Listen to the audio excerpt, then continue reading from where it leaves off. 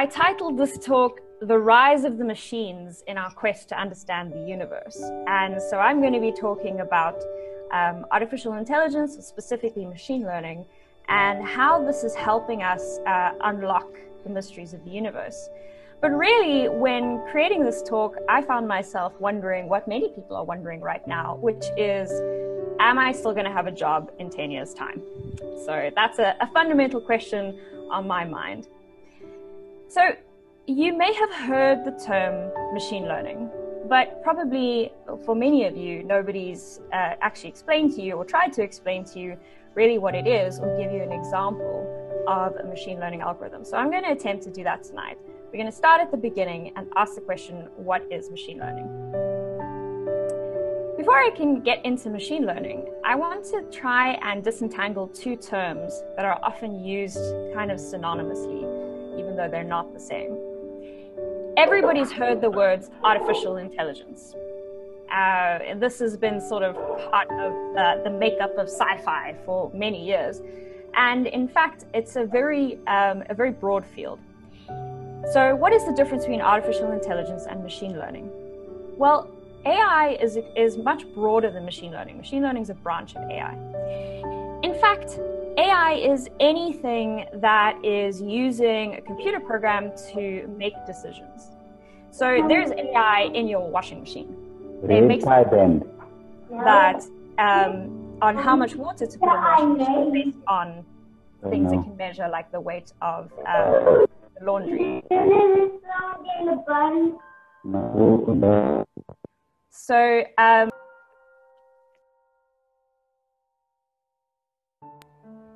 great. So believe it or not, there's AI in your washing machine, but it's pretty simple AI. It's not particularly intelligent artificial intelligence.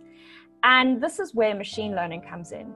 So machine learning is a particular branch of AI where we get a computer program to try to learn without us explicitly telling it what to do. So most other branches of artificial intelligence, everything from washing machines to TVs to everything on an airplane is explicitly programmed. If this happens, do this. If you see this, that's this thing. Whereas machine learning tries to automatically learn an algorithm from data alone without us explicitly telling it what to do. Okay, so let's go through an example. So let's play a game. This is probably similar to a game that you might have played called 20 Questions. Imagine I'm thinking of an animal and I want you to guess what animal I'm thinking of. And you're allowed to ask yes, no type questions or questions with specific answers. So you might ask me, how many legs does this animal have? And I could say, well, it's got 4 legs. Then you might ask me, what color is this animal? I might tell you, it's gray. And then you ask the question, does it have fur? Depending on whether I say yes or no, you might think it's an elephant, or you might think it's a mouse. This very simple classification system is called a decision tree. And believe it or not, this is actually the basis for a very useful machine learning algorithm. So one of the typical problems that we want to solve with machine learning is classification. So for instance, if I was to give my algorithm lots of different images, I would want it to be able to automatically figure out what's in each image. So if I wanted it to know, to tell the difference between different types of animals, it would have to automatically figure out a way to do that. And one of the ways that you can solve this problem is with a decision tree, just like this one. Now, the machine learning part, the clever part, is that the algorithm itself is able to figure out this decision tree automatically. So I don't have to explicitly choose what the questions are. It will learn what they are from data. Okay, so you're looking at a basic, simple machine learning algorithm. So 3 things to keep in mind about this.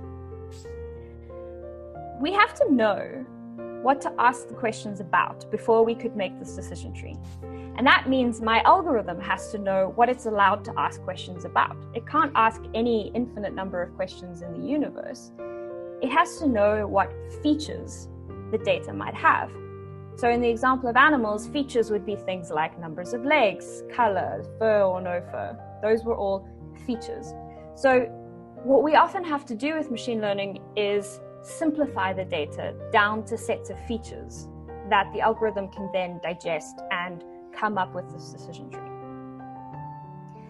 There's a part where we have to figure out how to ask the questions. Now, when I initially raised the point, I'm thinking of an animal, ask me questions to try to guess what it is, you employed your machine learning algorithm, your brain, to think of what questions you might ask. So this is the actual machine learning part. It takes different features and tries lots of different types of questions it can ask, and then sees which ones work best.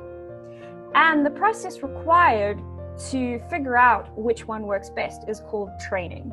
That's where I have to give it data for which I know the answer, so a bunch of examples of mice and examples of elephants. I tell it, these are mice, these are elephants, here's the features about them, go figure out the decision tree, and then off it goes. And automatically tries things until it figures out a really good decision tree that works well for this data set. A key point is that if we give the decision tree something it's never seen, it will give us the wrong answer. It's a little bit like if you have a child and they've learned to tell the difference between cats and dogs, and then you show them something like a tiger, the child will think, oh, okay, it's probably a cat. It sort of looks vaguely like cats, but it's never seen tigers before.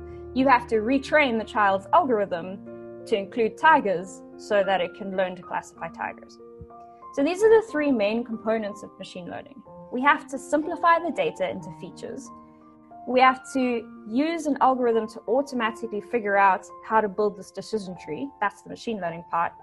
And we have to give it something so that it knows when it's doing a good job or not. And that's the training. So you have to have some data. But the cool part about this is, whilst this decision tree that I came up with was very simple, these algorithms can come up with extremely complicated decision trees that we humans wouldn't really be able to. So you can give it very difficult problems that it's able to solve that we wouldn't be able to design the decision tree that could solve it. And that's the power of machine learning.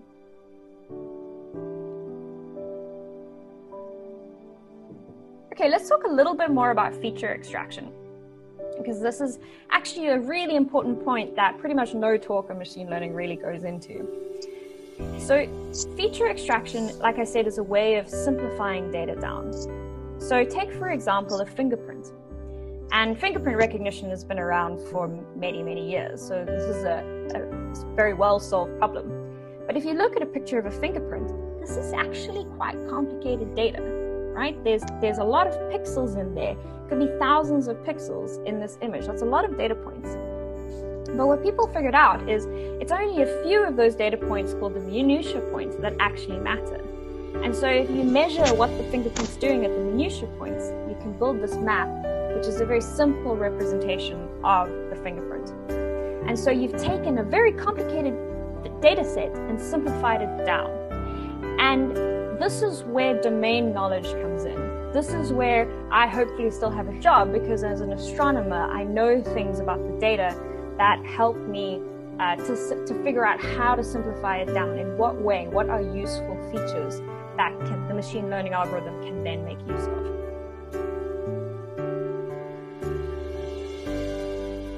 I want to just briefly mention neural networks. I'm not going to go in detail into these, but I thought I should mention it because for those of you who do know about machine learning or have read about it, you've no doubt heard this term.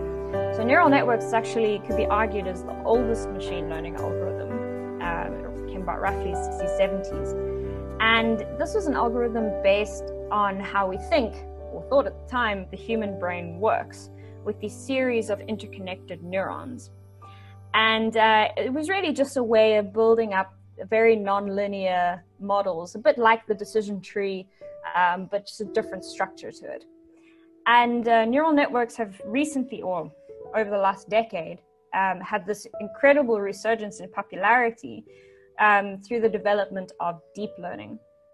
So deep learning is a branch of machine learning where you basically build extremely deep neural networks. So you can see here, this is a very simple representation of a neural network where you put in some data and you see the data is connected to all of these neurons, and the neurons are connected together to produce some output.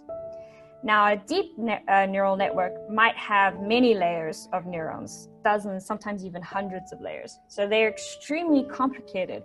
They're very difficult to train. They require a lot of computing power. But they've been able to solve problems that have long been thought, well, not impossible, but were unsolved for decades in computer science.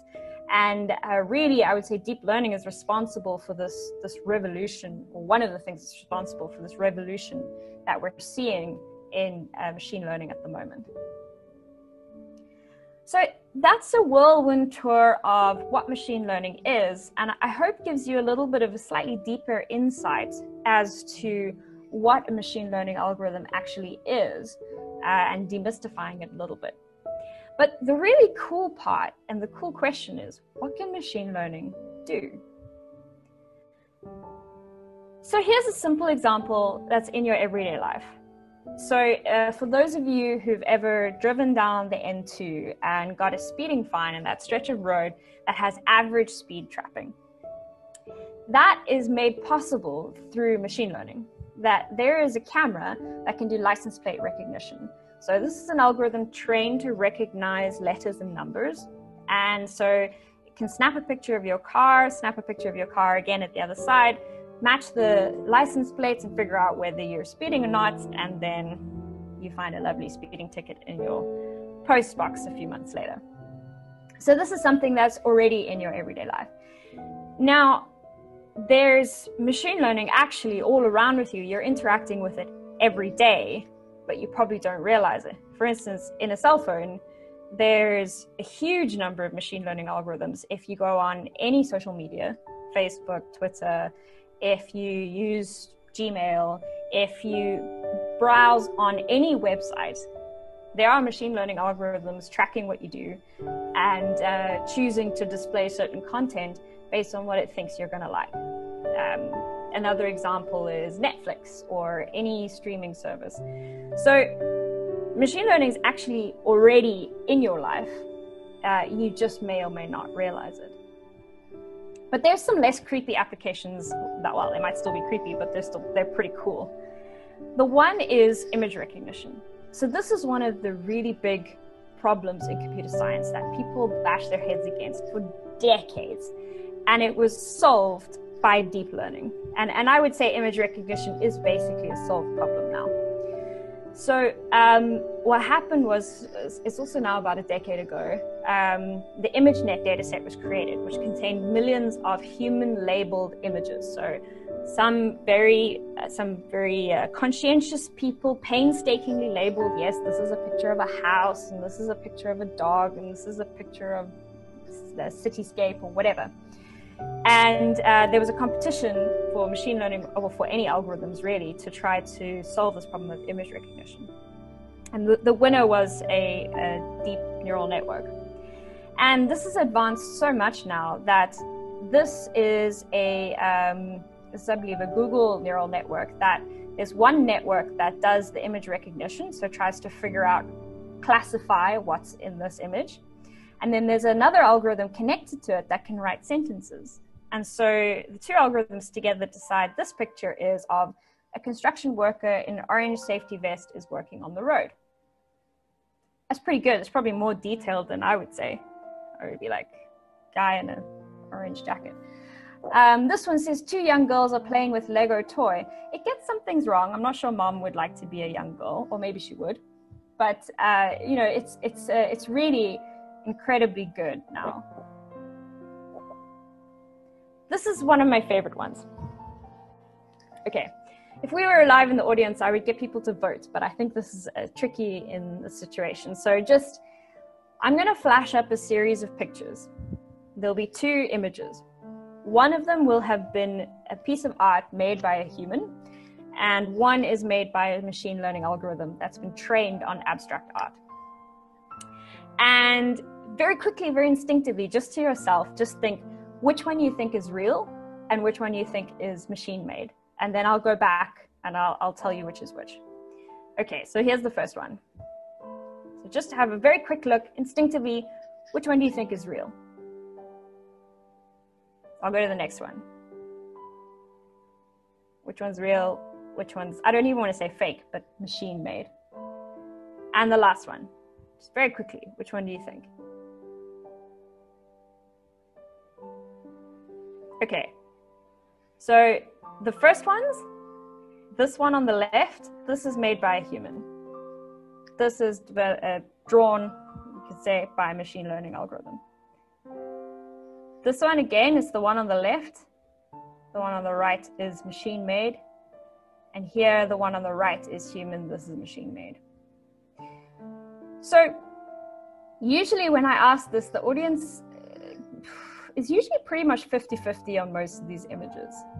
Maybe there's a slight, 60% might get it right. So we already have computers that can create art that's more or less indistinguishable from humans. So it's an interesting question that creativity, I think, is something we've thought of as being quite human. But now this is an algorithm that's creating something. Is it truly creating something? I don't know. But philosophy aside, if you ask me which of these two pictures I would prefer to have hanging on my wall, I think I'm going to pick the machine. Anyway, that's just my opinion. Here's my last example. It's probably my favorite one. So there's also, it's my second last example. There's also algorithms that can write sentences. You already have it on your phone. If you use predictive text, it's using machine learning.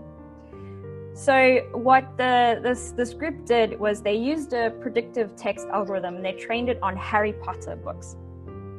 And so they didn't quite just let it write the whole thing, but they took the best sentences and they put it together into a kind of story. And I'm just going to read just the first bit because I think it's very funny. It's Harry Potter and the portrait of what looked like a large pile of ash.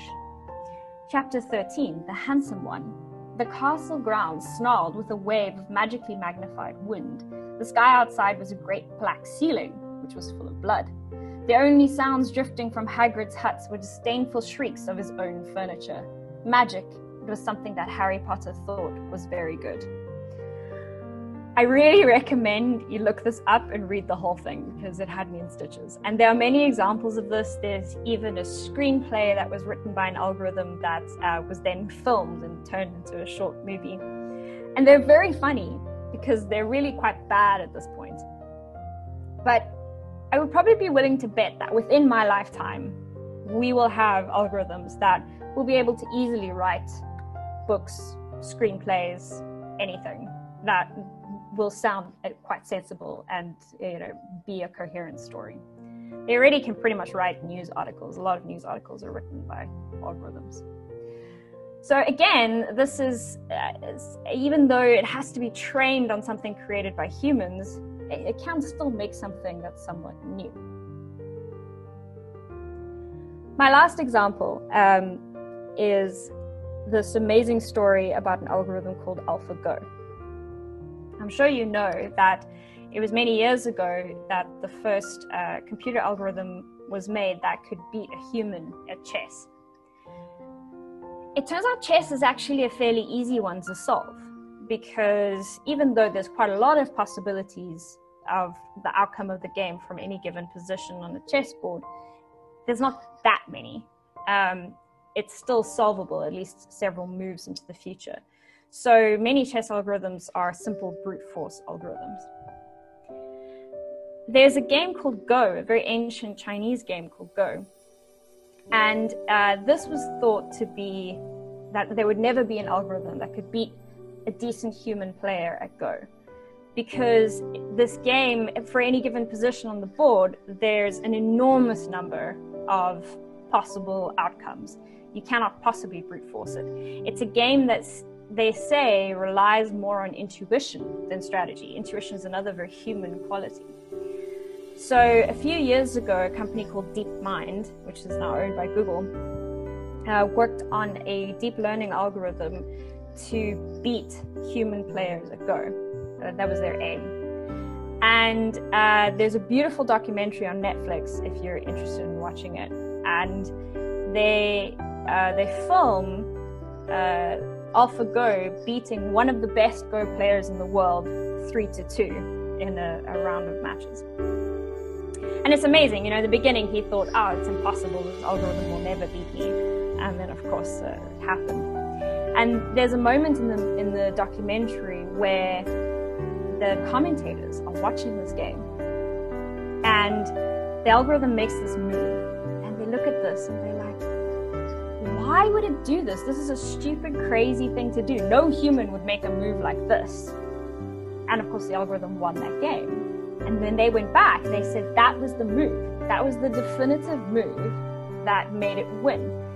So it did something that no human would do, and it resulted in winning the game. So it's an interesting question of what kind of regions of possibility are we not exploring that could then be explored by machine learning algorithms. Okay, so hopefully I've either wowed you or terrified you into the possibilities of machine learning. So let's take a step away from machine learning, go into astronomy, and then we're going to put the pieces together at the end. So let's talk about astronomy. I don't have to tell you all about how amazing astronomy is. What I do want to tell you about is the two new telescopes that I'm most excited about. I'm going to start with optical astronomy. We've come a long way from Galileo and his little telescope. And I think, you know, as you all know, bigger is better with telescopes, and we really are in this golden age of enormous telescopes and an enormous amount of data. The one I'm particularly excited about is called the Vera C. Rubin Observatory. Some of you may have heard of it as LSST. It recently changed its name. So it's now the Vera C. Rubin Observatory. This is a telescope that's under construction in Chile. It's a US-led project, but South Africa is involved. I'm one of the people involved in the project. And this is really an amazing telescope for many reasons.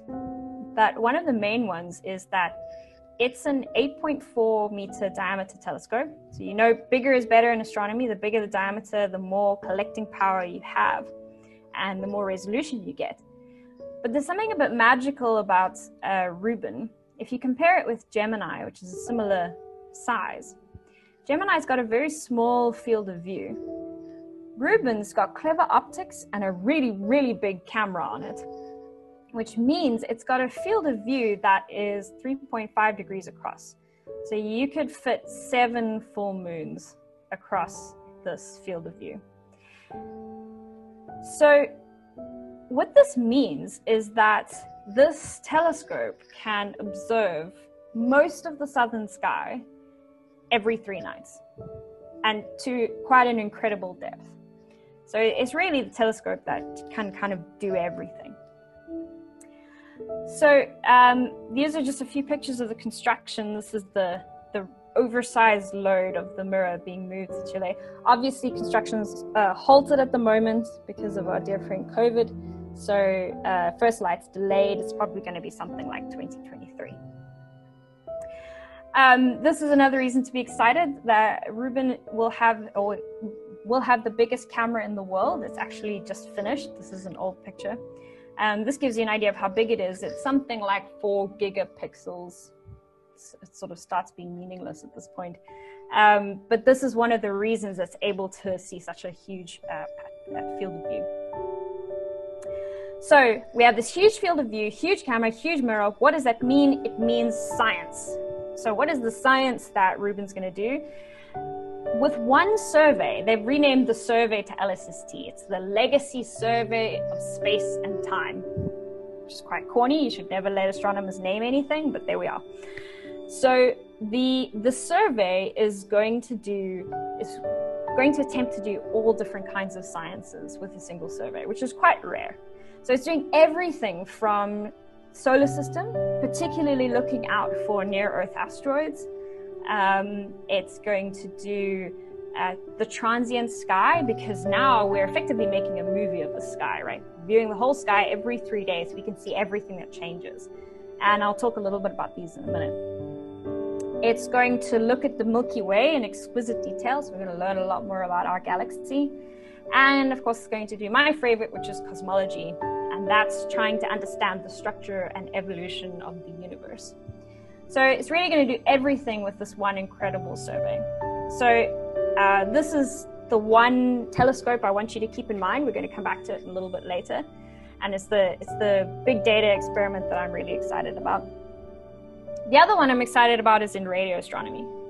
So radio astronomy is different from optical astronomy in the sense that we look at the sky in the radio part of the electromagnetic spectrum. This picture gives you an idea of the kind of typical scales of the wavelength of light that we normally see here. Radio is much longer wavelength. So the telescopes really do look quite different.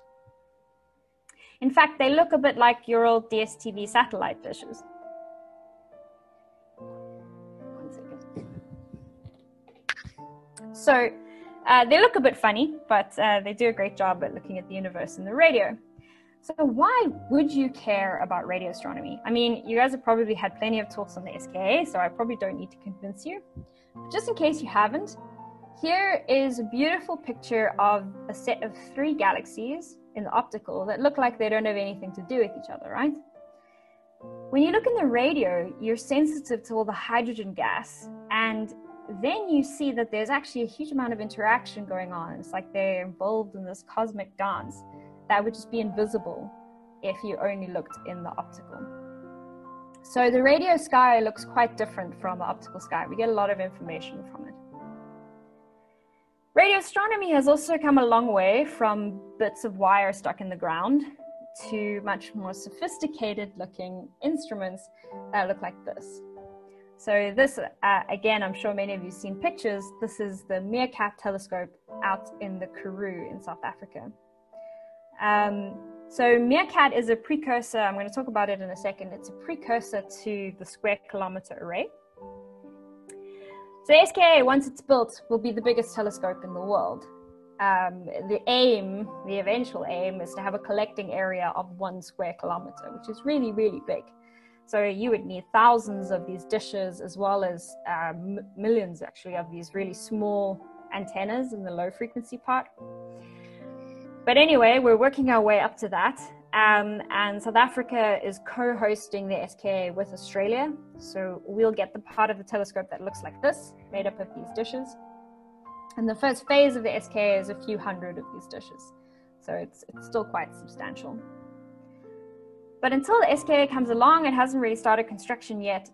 But we have this really beautiful telescope called Meerkat. So Meerkat is a precursor or Pathfinder, it's also called, telescope. It's made up of 64 of these beautiful dishes, and it's out about 90 kilometers away from Carnarvon, a small town in the Karoo. And it's really quite an incredible instrument. It was designed and built by South Africans, and there's a lot of South African scientists using the data from it. And it's actually, in its own right, a world leading telescope. It's really one of the best in the world. Just to prove that to you, this is the image that Meerkat was inaugurated with of the Milky Way. And you can see that the Milky Way looks quite different in the radio because we're not obscured by all the dust that is obscured in optical. And we can see a lot of the activity going on in the supermassive black hole in the center, somewhere in here. And this is the most detailed view of the Milky Way that we've ever had. So this is an incredible telescope.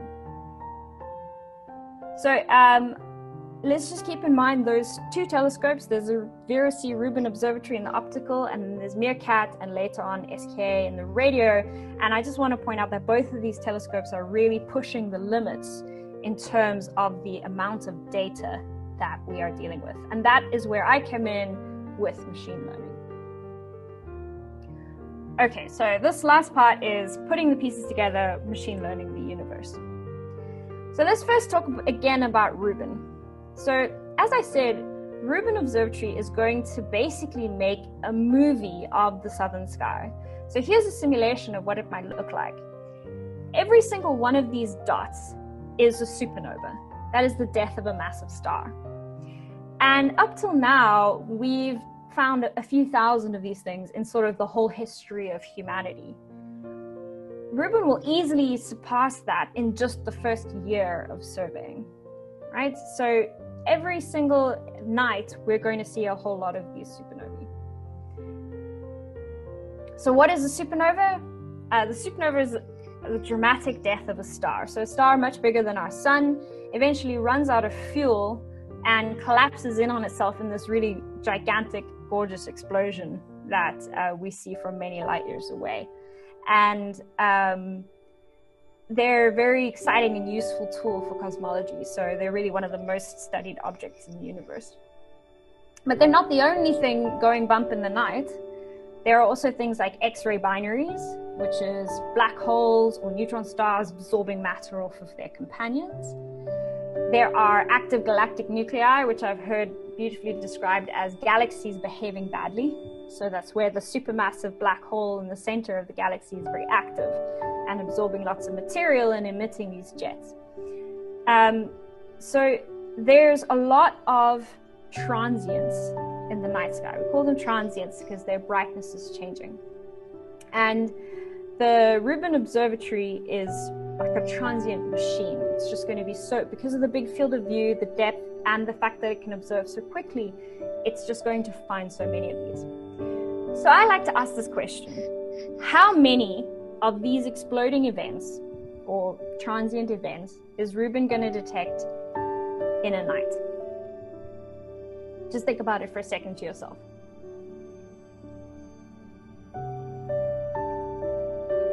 Well, the number is 10 million every single night. Every single night, 10 million times a night, something in the sky is going to change. Now, half of that is going to be junk. Cosmic rays, airplanes, a whole lot of it's going to be satellites.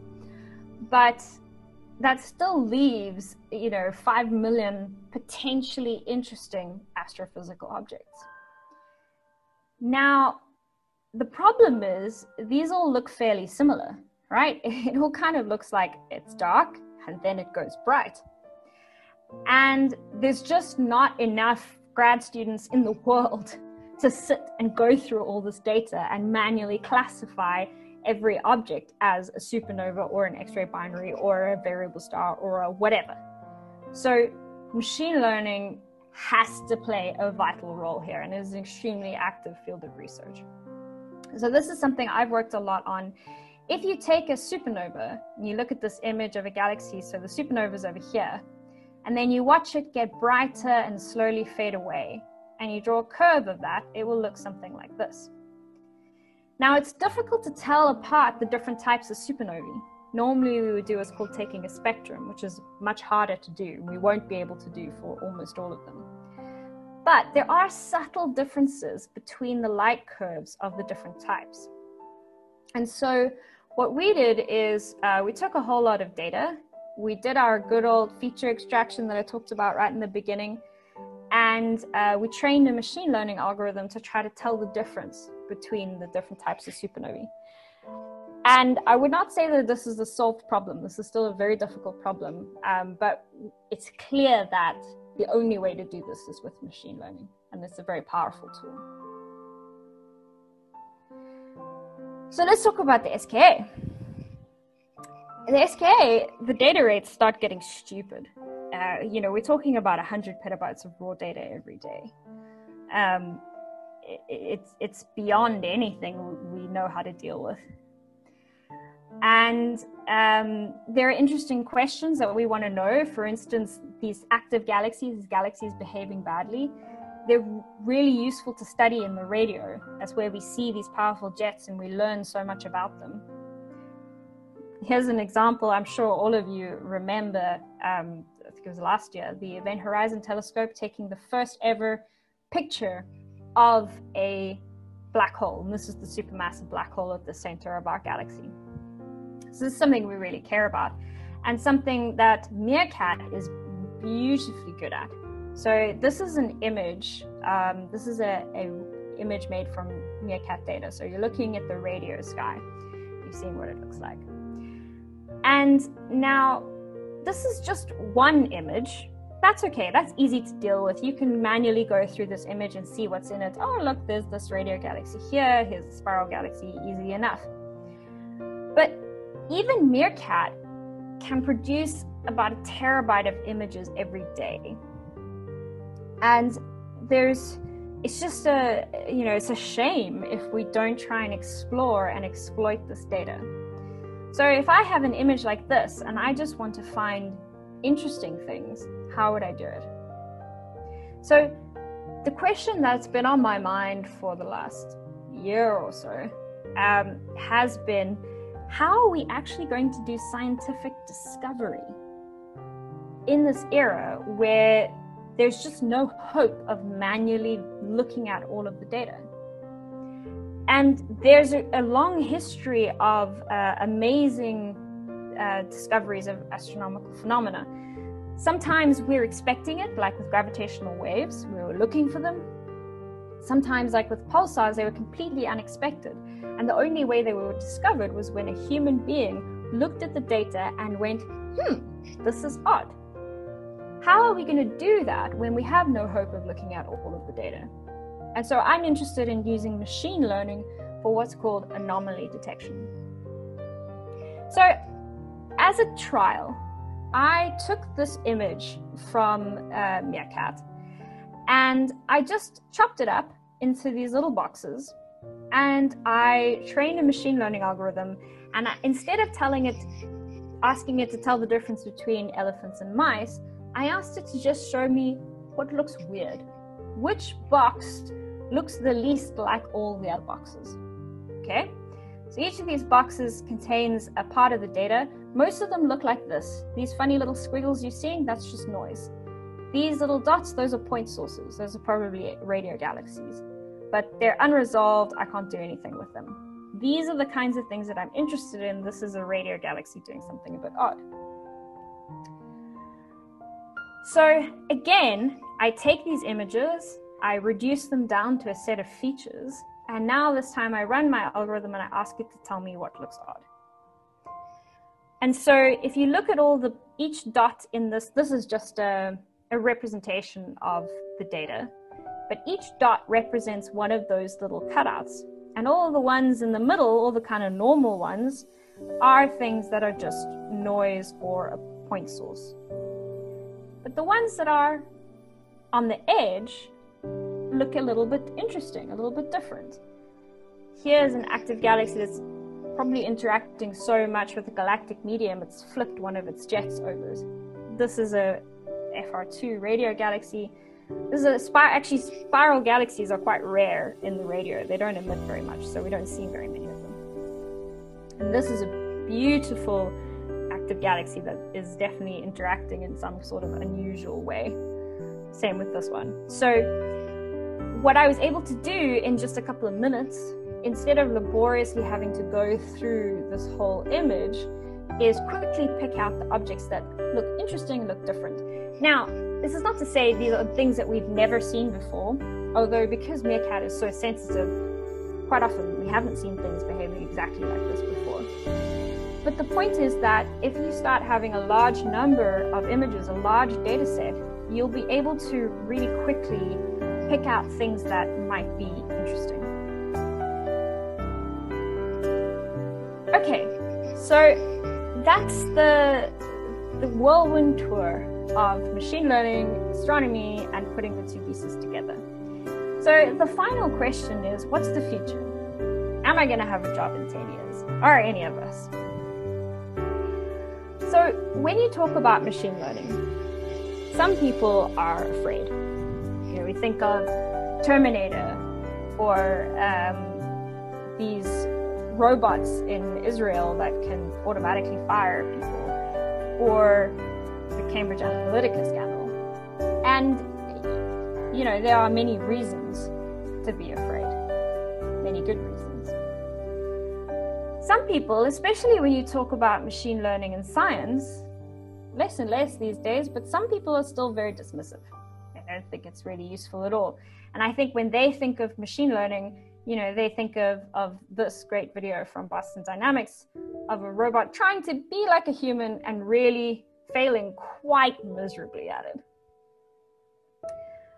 But then there are some people like myself who are excited And I see machine learning as this useful tool that's really going to help us push the boundaries of what we can currently do in astronomy. And I hope will enable some amazing scientific discoveries that might not be possible otherwise. So do I think I'm still going to have a job in 10 years? Pretty sure, but I'm also pretty sure a lot of that job is going to involve machine learning. So I'll finish off by saying the future of astronomy is here. It looks very good, and I'm personally very excited. Thank you very much.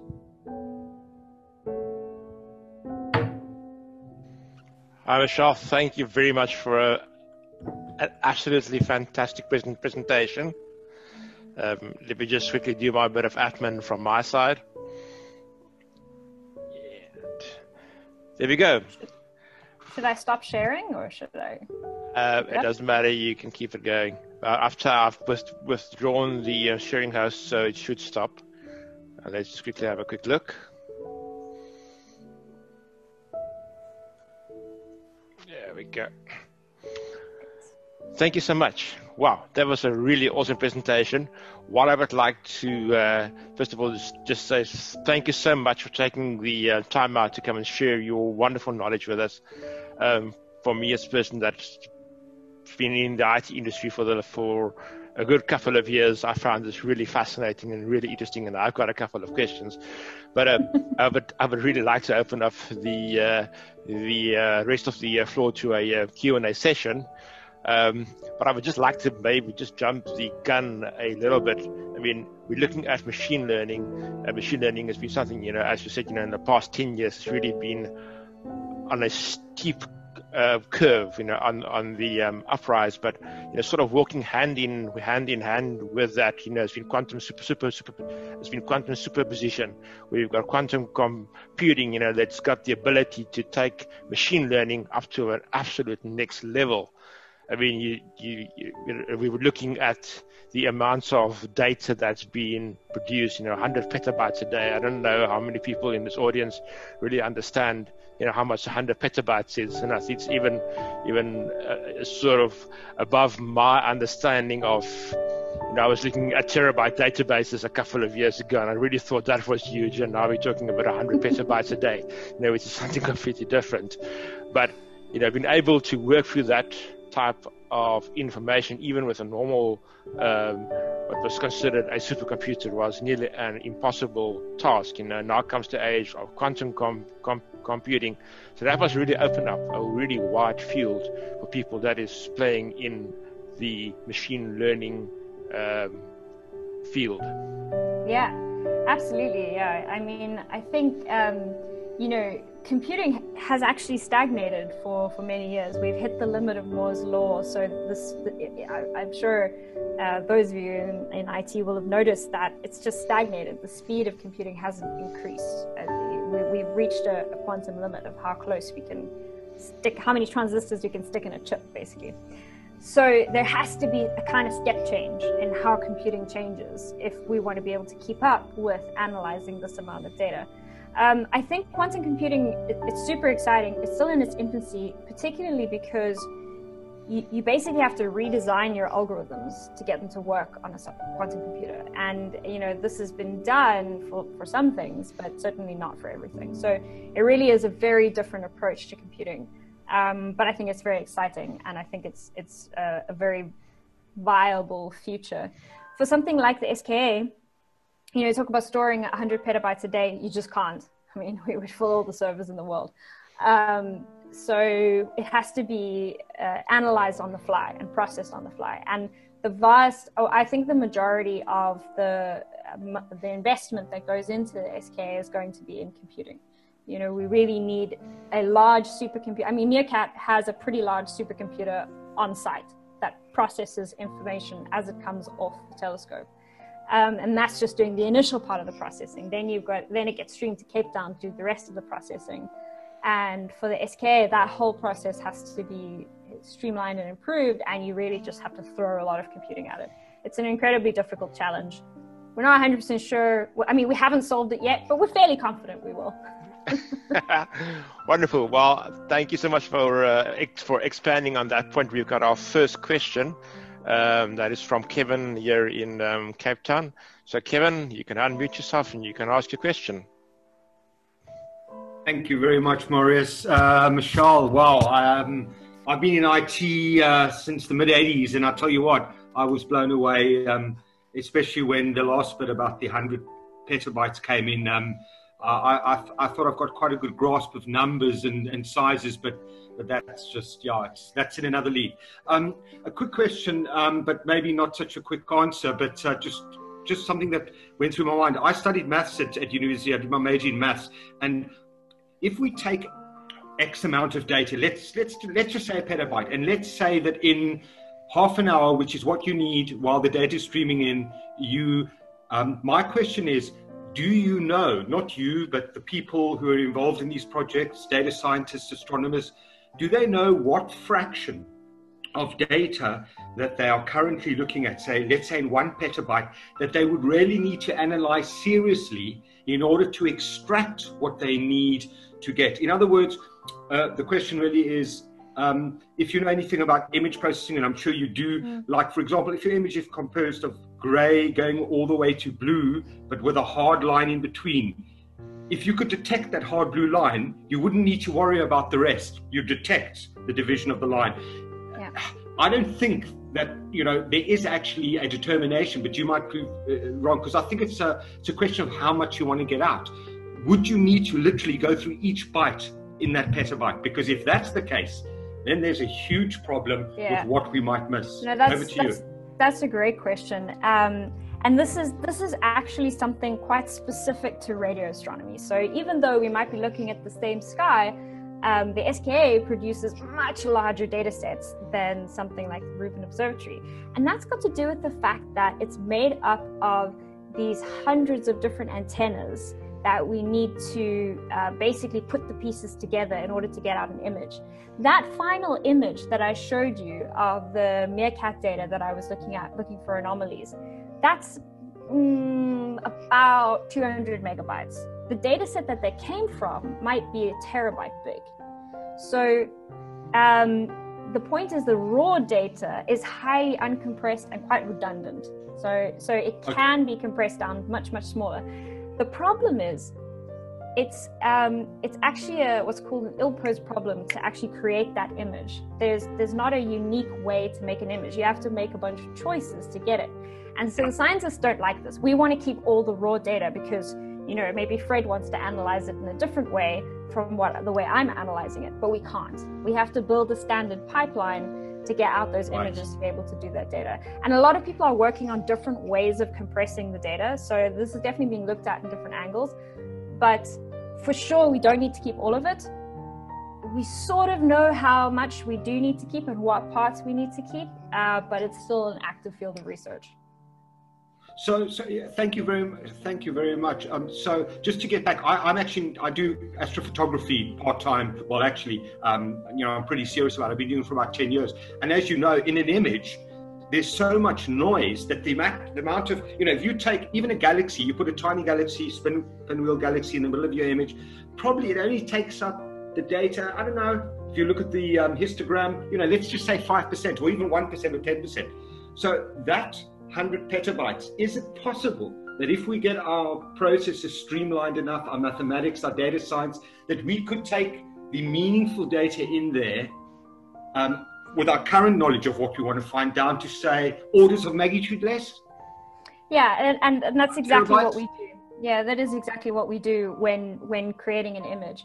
And I mean, the other thing to remember is that the raw radio data is in a very different form. We're correlating voltages from the telescopes and we build this gigantic matrix out of it. So the actual format of the data is quite different. But yeah, so there's two levels of that, and then also that you're talking about background noise. But don't forget that as we go deeper and deeper and deeper, stuff that appears as background noise actually resolves into galaxies as we're able to reduce the noise level of the telescope as we integrate longer. And when you look at an image like a deep meerkat image, there's a lot of galaxies in there. You'll be hard pressed to find an empty patch. Yeah, that's true. Going down to Mach 20. And last things, do you think that even though these data scientists are concerned that, in the initial maybe years that the data streaming, they're missing out things, remember, the machine might also be able to learn and say, hey, in future, we mustn't lose that data. We must keep that data and get rid of that data. We've seen enough about type 1a supernovas. We were more interested in gravitational lensing. So I think there's a lot there that even starts to go into the philosophical side. It's very deep on some level. Very interesting. Thank you very much. Thanks, Kevin. Thank you so much, Kevin, for your valuable input there.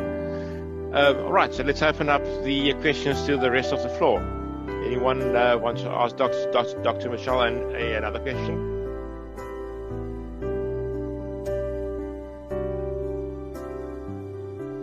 Hi, Devin. You may unmute yourself and ask your question. Hey, can you hear me? Yes, we can. Hello. Perfect. Okay. Hi, Doc. How are you? Very, very interesting talk.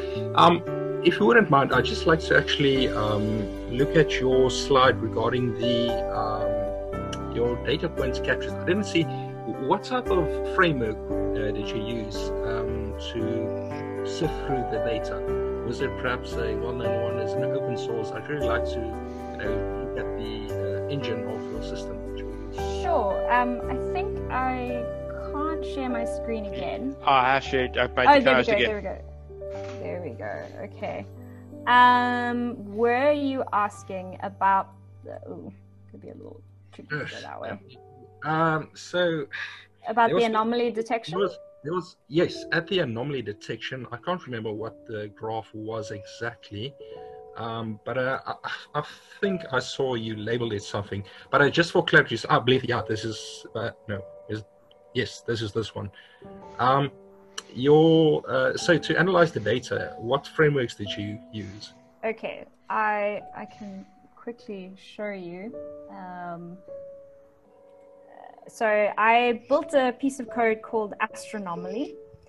It's publicly available on GitHub, and the paper is coming out quite soon. So if you use Python, it all runs on Python, and you can even run it on like a data set of JPEGs, for instance, if you're interested in that.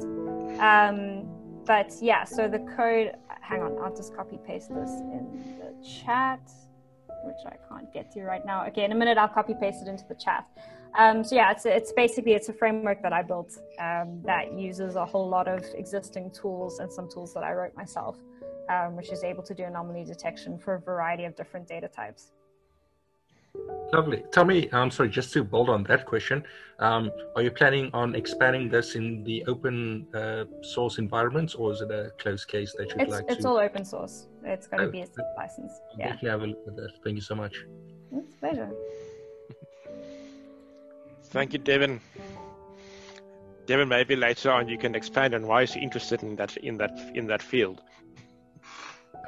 Well, sure. Just to give a quick. I would maybe just add the caveat that it's designed for scientists, which is not meant to put anyone off, but you would definitely need a bit of coding to be able to get it to work. So if I've tried to make it pretty easy to use, and although there's very little documentation, I think it should be easy enough to get started. But yeah, you will need a little bit of Python to be able to get going. Yeah, okay, no, most definitely. The reason I'm actually asking is I'm doing quantum computing and looking for some algorithms to apply within the field of quantum informatics. And one of the next algorithms I'm actually looking at is the quantum machine learning algorithm. So just to perhaps find some cases where I can apply it within a more, I don't know, practical sense, not just the more theoretical or lack of a better word, I can't find my words now. But yeah, you get what I'm trying to say, just looking at some cases where I can perhaps apply it. So if I could, just apply a front end, clear some data within an algorithm, perhaps that would clear it up a bit. But, this is all just speculation at this point. Yeah, that sounds great. I mean, feel free to drop me an email. I think I'll just put my email in the chat as well if you want to chat about it. It sounds really interesting. Yes, definitely will. Thank you. Oh, thank you, Devin. All right. The floor is open. Richard, how are you keeping?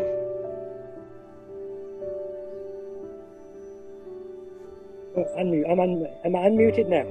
You are unmuted. We can hear you, Richard. Okay, great. Thanks very much, Doctor. That was a very nice talk. What I want to ask you is that, is it necessary once the system is up and running to recalibrate it every now and again? In other words, do you give it tens or hundreds of scenarios, see what analysis it does, and then give those same tens or hundreds of scenarios to a few hundred humans and see if they all get the same answer? That's a great question. And in fact, it's something I didn't touch on, but is actually an integral part of the anomaly detection framework that I built. Because the problem is, the computer is actually still pretty dumb. So, for instance, in the case of anomaly detection, a satellite streaking through an image will look anomalous. It doesn't look like anything else in the data, but I don't care about satellites. I don't want to know about it. So there has to be what's called human in the loop learning. So this is a big focus of my research at the moment, is basically how to combine the power of the brute force of the machine learning with the intuition and scientific knowledge of the human.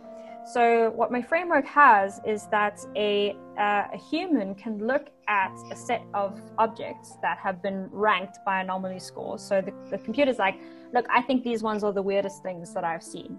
And a human can go through and give them labels and say, yes, that's interesting. No, that's not interesting. Yes, that's interesting. Go, go, go, go, go. And then it can retrain it. So there's another layer of machine learning that happens on top of that. And then it effectively builds what's called a recommendation engine. So I don't know if you've ever used Netflix or any of these streaming services or done online shopping or anything where it says, we think you'll like this, right? That's called a recommendation engine. And basically what this is trying to learn what the user's interested in. And so the same thing will happen here with the anomaly detection, that the user can label these objects, and you can very quickly label even a few hundred objects, but it's better than going through 60,000, and then retrain the algorithm to make it better at giving you the things that you're interested in. But there's an important part of it where it still will display stuff that you've never seen before. So if it doesn't know, if it's nothing like anything that's been labeled, it's still going to show it to you, so you don't miss anything, if you see what I'm saying. So yes, basically all of these algorithms, even the classification algorithms that are running along nicely, as soon as you get a new telescope and you go deeper, or the data changes in some way, or as we add more data, we're always retraining these algorithms. And there's definitely a place for, there's always going to be a need for some human intervention, some human training. But definitely the way I envision the use of this anomaly detection system is in a kind of online mode where you're continuously able to label data and keep improving the algorithm. Okay, great. Thanks a lot. Thank you so much, Michelle, for clarifying that for us. Right, so who's next? Anyone got any more questions? Just looking for our list here to see if anyone's put up their hand. Rudolph, yes, your question, please. Sorry, I forgot I was muted. Thank you very much, Doctor, for this for the talk. It was very informative. In your work so far, have you ever worked with real data, as in, let's call it real-time data, and found anything of interest? Yes and no. So I've been working with some new Meerkat data, it's not public yet, and spotted this really, I wish I could show it to you, it's this really beautiful pair of active galaxies. We call them the kissing-tailed galaxies because they're both bent, almost, it makes almost like an X shape, and they're almost touching. We don't know yet if it's just a coincidental alignment or if they're actually interacting in some interesting ways. So I do think some of the things that we found are interesting or potentially interesting, and now we're in the process of doing the follow-up and trying to figure out what they actually are. The other thing that we found is I worked with a student in the States, and she has a data set. So as well as working in images, I've also been working on transients. You remember I talked about these are objects that change in brightness. And so she had a data set of about 65,000 of these things, and she didn't know how to analyze them. So we worked with them with Astronomy. She found nothing particularly exciting, but one was called an ultra-fast flare star. So flare stars are basically very mature stars near the end of their lives that are quite unstable and do quite weird things.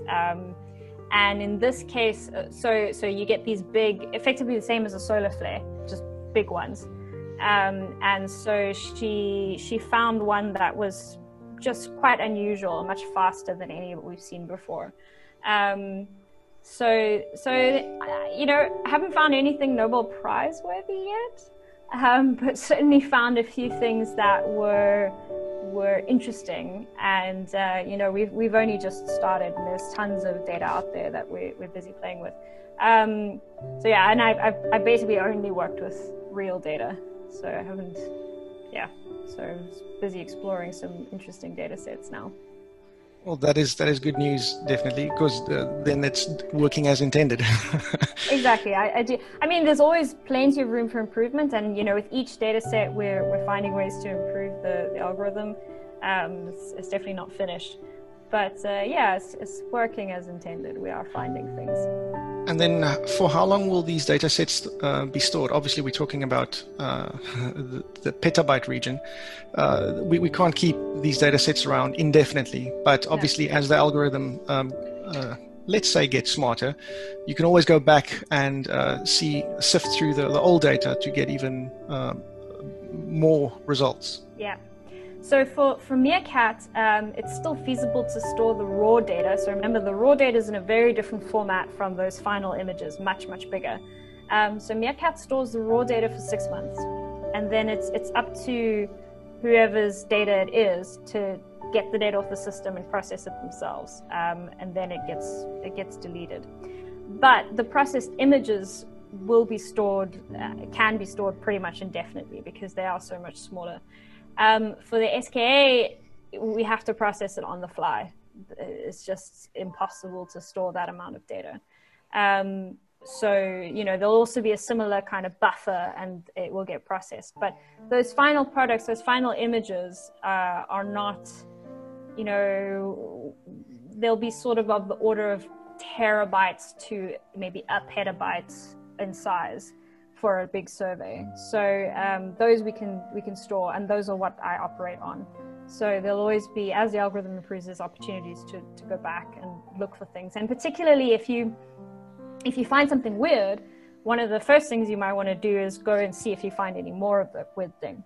So you would then want to train the algorithm to specifically look for that. All right, awesome. Thank you very much, Doctor. Thank you for your question, Rudolph.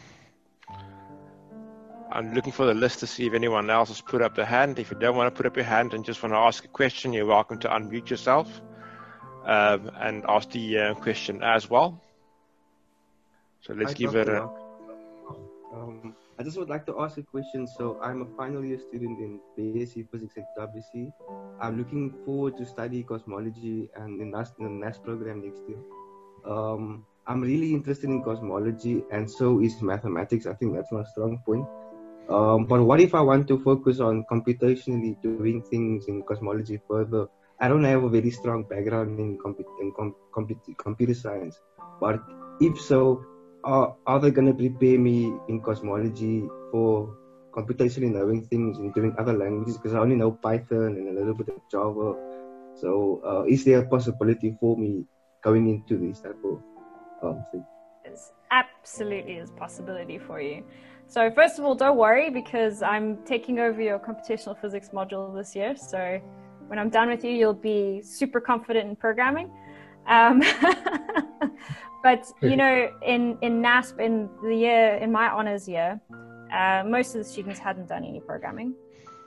So this is now 10 years ago, but you know, it was still the case then that most hadn't really encountered much programming. They gave them like a crash course in Python and were like, well, good luck.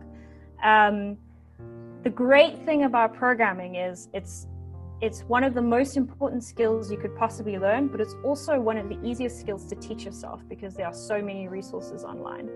it's actually quite hard to teach. If you was like, I'm going to learn fundamental physics, it's not that easy to do that just with online resources. But because so many people want to learn programming, there's a ton of resources available online. And so this is something that you can definitely work on yourself and improve yourself. And the best way to learn programming is with lots of practice. And when you get into doing cosmology and when you start doing a really computation-heavy project, you'll learn because you'll practice it a lot, and you'll get better at it. So there's plenty of opportunity. Don't stress. Thank you so much. Thank you so much for your question, Ron. Kevin, I see you got your hand up. Hi, I'm back to annoy you, Doctor. Just a quickie, carrying on from the last gentleman, it actually came to my mind. Obviously, these projects are, subdivided into different departments and different expertise. But I'm just curious. It would be very difficult to get a specialist, a PhD in cosmologist with a specialist in PhD, who's also a data scientist, who's also a neural network specialist, who's also a machine code learner. Do you find that most people you're working with in this area have got quite a lot of everything but are specialists, or are they specifically looking for certain types of people? In other words, just a data scientist with 10 years experience, just a Python programmer, just a cosmologist, or does it tend to be people who've been involved, in technology, but with one particular strong point? Yeah, that's a good question. So, I mean, like for myself, I think I'm one of these a bit of everything type people, do some astronomy, do some radio, optical, machine learning, statistics, blah, blah, blah. And I think there aren't, it's not that common. It's becoming more common, but it's not that common for scientists to be that broad. I think what's happening a lot is you're seeing more and more people like me who are interested in methodology, who are working with the more specialist scientists. So in the case, for instance, with the Meerkat data, if I find a weird looking radio galaxy, I don't really know what it is. So I go to my colleagues who are specialists and I say, what does this look like to you? So there are people like me who do a bit more methodology and a bit more of the kind of glue between with working with those more specialists. And I think what you're starting to see more and more is people bringing in actual computer scientists into groups to work on dedicated software projects, because astronomy is becoming more and more software heavy, and scientists are usually not that great at writing software.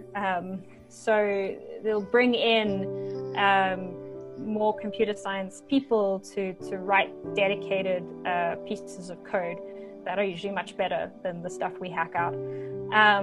That being said, I did try really hard with astronomy to make it a bit more professional.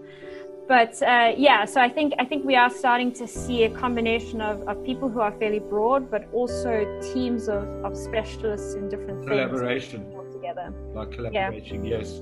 Which obviously strengthens it. Instead of just having a bunch of 5 cosmologists, so we might be able to look at an image and find everything in it, but only about cosmology. They might miss asteroids, they might miss, something that isn't in their field. So, it's an interesting time of becoming, everybody's getting more and more specialized, but at the same time, there's more and more need for interdisciplinary work. So there's this place for more broad kind of people. Very exciting. Thank you. Pleasure. Kevin, thank you so much for your question. Richard, I see you've got your hand up. Please. I know I asked a similar question of last month's speaker, but with regard to the Rubin telescope, are there any latest updates on efforts to mitigate the interference by the Starlink constellations? Yeah, that's a great question. I could go on a rant for an hour about Starlink. For those of you who may not be aware of it, these mega constellations of low Earth orbit satellites, the first set of which have been launched already. This is Elon Musk thing called Starlink. The idea is kind of providing internet to anyone in the world. It sounds great in principle, but it's, I think, a terrible idea. Mega constellations are extremely bad for astronomy. In particular, these low Earth orbit satellites are are really bad for science cases that require twilight observations. So this is, just as the sun sets, the sun is still hitting these low Earth orbit satellites, so they're extremely bright. So, Rubin is $1 billion telescope, and one of its main goals is to spot asteroids that could potentially kill us all. And it can't do it with all these satellites in the sky. So there's been a lot of work, and actually I was just today reading an interesting report. I'll see if maybe I can find the link and whatever. But anyway, there's an interesting report from a team of people after a workshop, I think they called it SatCon, bringing together astronomers, engineers, and these commercial satellites operators to try to figure out how to deal with this problem. So it's always going to be a problem. The more satellites you put up there, the worse it is for astronomy. But there's still stuff that, knowing that commercialism will not be stopped, these satellites are going up there. So there are things that you can do to mitigate it. And that's stuff like, they're talking about painting them a kind of matte black color so that they reflect less. Restricting levels of orbits, because if they go, the higher they go, the later into the night they cause a problem. Things like sharing with us the exact paths of all the satellites, which makes it a bit easier for us to kind of excise them from the images. For Rubin, it's a problem because it's a very big field of view, so you're always going to catch satellites. There's going to be satellites in most of the images, something like 40% of the images. The good thing is, though, that they are, if you don't worry about the twilight observations are really bad, but the rest of the night observations aren't too bad because they'll make these streaks on images, and we do know how to excise them and just get rid of those pixels so that they don't interfere too much with the rest of the image. And they're also easy to using, again, machine learning, it's very easy to tell what's a satellite and what's something else. So in that regard, we will probably be able to deal with it, but we are going to lose a fair amount of data because of them. Okay, isn't anybody thinking of taking any kind of legal action? It's really hard because nobody owns space. It's international. The same government that is paying $1 billion for the Rubin Observatory also allowed these satellites to be launched in the first place. This is the US government. So so legal action, not really, but kind of societal action is what astronomers have been doing, and we've been very vocal.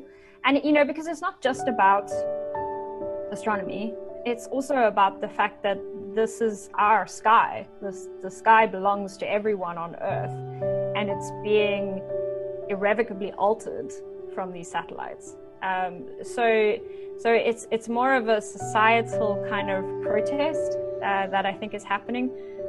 Legally, it's difficult to, I think this needs some kind of new international treaty that might come about. But it's not really clear what direction this is going in. I think astronomers are trying really hard to work with satellite operators rather than just crying about it, to try and find ways to mitigate it. But I think this is a really, really serious problem. Thank you for your question, Richard. I see that Hasip's also got his hand up.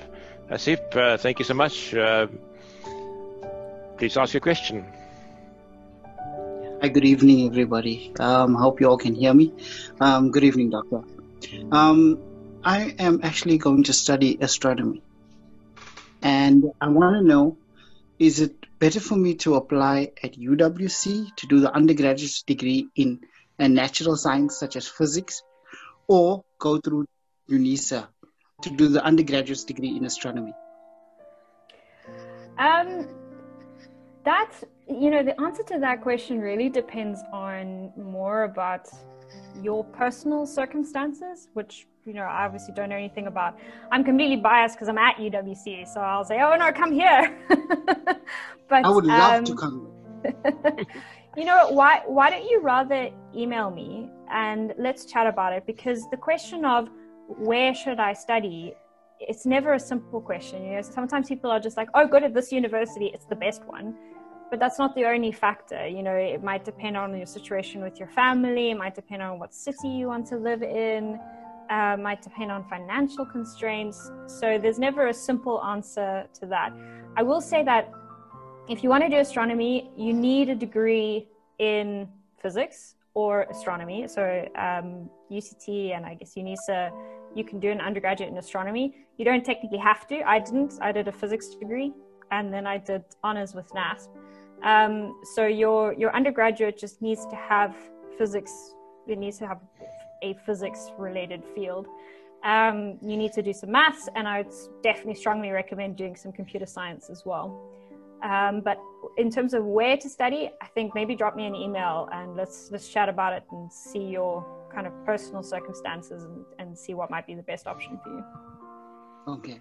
Yeah, because I did finish my matric, but I finished it in 2005. And my results weren't up to par. And, you know, my dad, he was like, don't worry, you know, relax at home. We have everything. Why do you want to study further? And I had a life-altering event that happened a couple of months ago. And I realized I need to follow my dream. And my dream was always to study astronomy. So my age, I'm actually 33. So that doesn't hinder me from applying at university, right? No, it definitely doesn't. The downside is if you want to try get a scholarship, most of them are restricted to younger people. But it definitely doesn't stop you from going to university. And, you know, certainly some of the best students that I've worked with are older students because they know what they want. They know that this is their dream. And so they're really motivated. So if this is something you want to do, definitely go for it.